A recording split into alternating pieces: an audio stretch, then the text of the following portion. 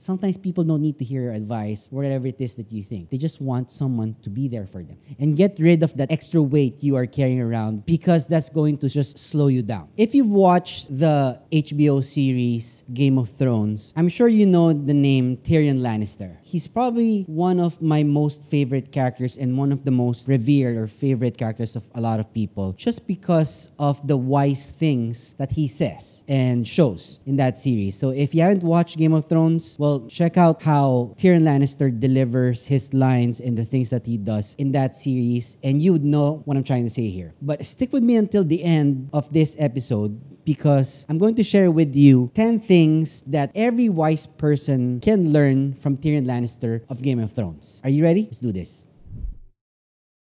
The number one thing that I learned from watching Tyrion Lannister is this. Number one is to accept who you are. Tyrion Lannister was a little person. That's a proper term that you call a person like that. He is called a little person. Accept who you are. He accepted who he was right from the beginning. He didn't see his stature in life as a deficit to a lot of people. Because if you don't, you'd become your own biggest enemy. You'll just hate yourself even more. But if you do, you're gonna become untouchable, which he was in that entire series. Just look at Tyrion himself. He knew what he lacked, of course, in height, but he accepted who he was with humility and focused on what he could be great at, which is his knowledge. He shared a lot of knowledge and become the hand of the Khaleesi. He was one of the best advisors around during that time. So that's number one. Learn to accept who you are. Number two, of course, if you watch Game of Thrones, this is a famous line of his, which is, a Lannister always pays his debts. Number two lesson here is always pay your debts. That's the lesson here. So the more you owe things to others, be it physically or emotionally, the more burden you will feel. And that's the reason why he always said that, like, a Lannister always pays his debt. Because if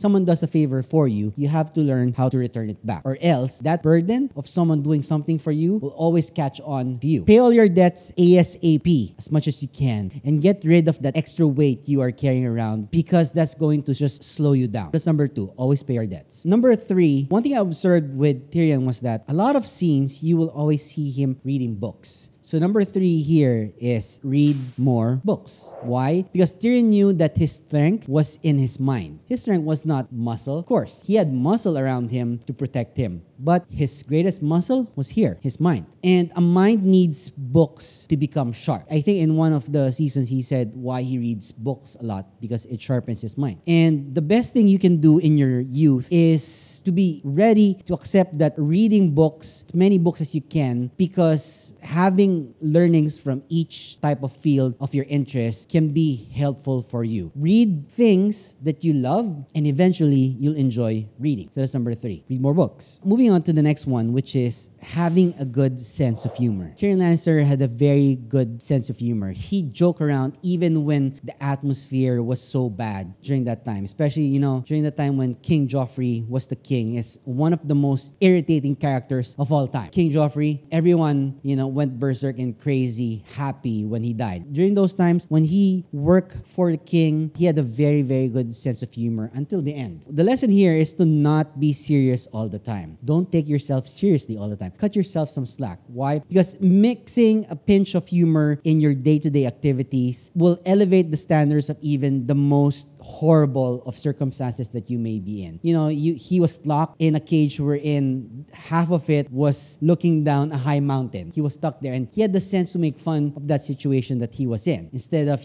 being pissed and angry and crazy, he had laughter in him on how he would escape. But even Tyrion leveraged his cheeky type of sense of humor to glide through rough phases of his life smoothly. And that's why he's one of the characters that lasted until the end. He was that smart. Always have a good sense of humor. Number five, speak with confidence. And one thing I observed with Tyrion was that nobody would give a flying F to what you say if you keep doubting and second guessing everything that comes out of your mouth. You gotta speak with confidence even if you're not confident at all. Even if you don't know what you're saying, you have to speak it with confidence. Not just raising your voice, but the way you deliver the things that you're saying. Tyrion saved his ass so many times just because of this skill. His accent and the way he delivered everything for a man of his size spoke like he was 7 feet tall. The way he spoke things and released words to people of power or people of strength or in position was just so amazing. Learn how to speak with confidence. That's the next thing. Number 6 is a lesson that you will learn from him that he does, that you need to stop, which is don't drink too much. Tyrion was a notorious alcohol drinker. He drank a lot of alcohol, and when he drank, he was not in a good space at all. He did horrible things.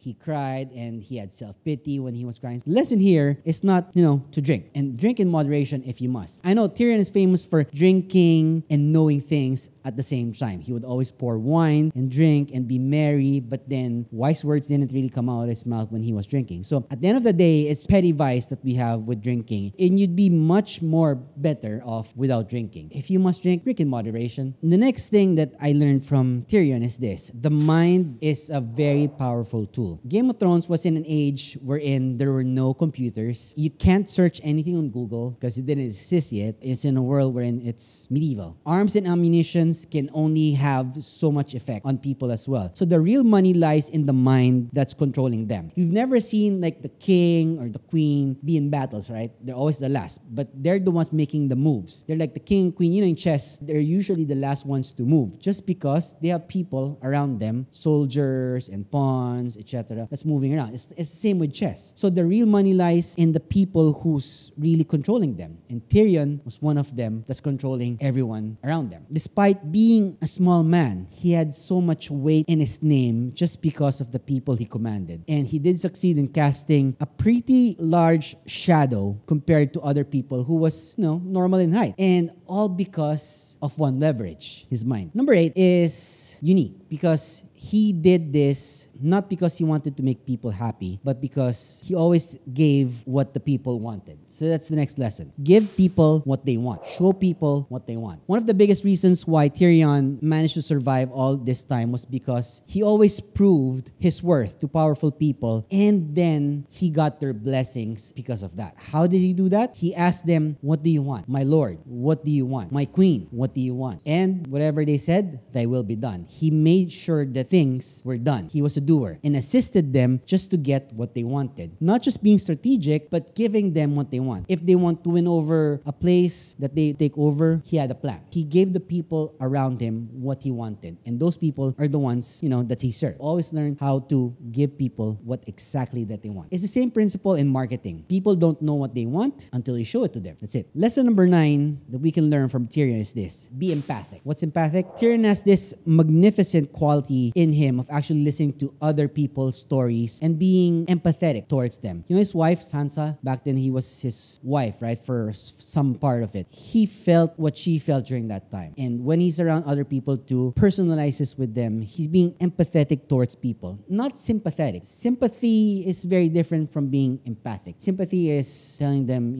how they feel. You feel bad about it. Empathy is like you're showing that feeling that, I'm here for you. Those are two different feelings that you have. This instantly establishes a deep sense of connection as everyone, they just want to be heard. Only a few people are really willing to listen. Some people listen because they want to speak. When a person, for example, who is depressed or sad or lonely, they don't want you to talk. They just want someone to be there for them and listen. And that's why I always say, when I have someone around me that's not feeling well, this is what I always tell them. I don't know how you feel right now, and I don't wish I'm in your position, but if you need someone to talk to or someone to listen to you, I am here. They just want to know that someone is there for them. Sometimes people don't need to hear your advice, whatever it is that you think. They just want someone to be there for them. Be empathic. That's it. And lastly, one of the most important lessons we can learn from Tyrion is this: learn how to think outside of the box. We're always thinking inside the box, and Tyrion, most of the time, think outside of the box. There have been many instances wherein Tyrion was his genius side by not falling for the framework of working within a box. And by thinking out of the box, you're actually expanding